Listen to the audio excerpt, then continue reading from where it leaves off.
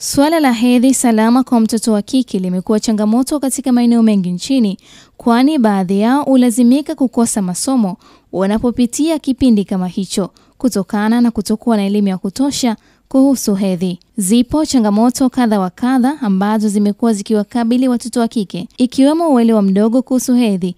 Hivyo ipo haja kwa jamii kutatua na kuondoa changamoto za watoto wa kike hasa katika masuala ya hedhi salama. Wazazi inabidi waongee na watoto wao na kuwaelekeza kabla ya hiyo hali haijaanza kuwatokea. Lakini pia changamoto tunazozipata ni miundombinu ya vifaa. Kwa mfano mataulo ya kike ambayo tunasema kwa kizungu sana ni hiyo ni pads.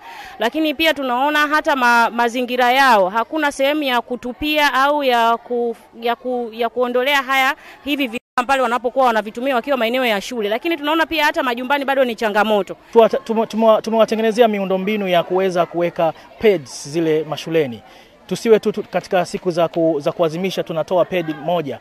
Then kesho kutwa mwezi ujao nani wa kumpa tena huyu mtoto. Badala yake tumeona tuweze kuweka bank kwa kila shule. Tumeanza na shule hizi 5 wilaya ya Kigamboni. Lakini lengo letu kubwa mtoto huyu aidha kwa kumtokea lile jambo akiwa anajitambua au kutojitambua limekuwa la dharura aweze kusaidiwa kupata hizi pad. Baadhi ya wanafunzi ambao mpatiwa mafunzo kuhusiana na masuala ya hedhi na madhara yatokanayo na hedhi wamesema ni muhimu kupatiwa elimu hiyo ili watambue namna ya kujikinga wanapokuwa katika hedhi. Wanafunzi ambao hawataki kujifunza hedhi salama watapata kwanza magonjwa.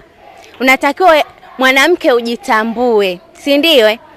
Pale wanapoficha maradhi au hawataki kujua, hawatajua, ina maana si watapata magonjwa ambayo hawayatambui. Mwisho wa siku tunakuja kutengeneza taifa bovu kwa sababu sisi ndio viongozi wa baadaye.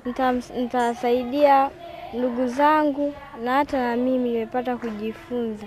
Endapo tatumia pedi ambazo si salama au vitambaa ambavyo si salama, unaweza ukapata magonjwa, mfano fungus. Fungus inaweza kupelekea ugumba kwa mwanamke na hii huweza kuathiri hata kizazi kijacho cha baadaye. Sio sisi tu, hata sisi tutakapotoka wajao na wanaweza kupata ugonjwa huo. Hata hivyo, taasisi mashirika yameombwa kuendelea kujitokeza katika kusaidia kutoa elimu na kutatua changamoto zinazowakabili watoto wa kike hususan katika hedhi.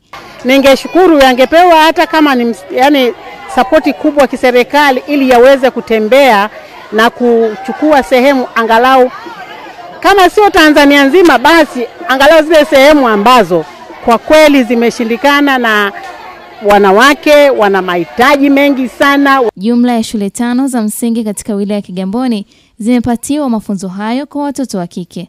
Stella Joseph, Star TV, Dar es Salaam.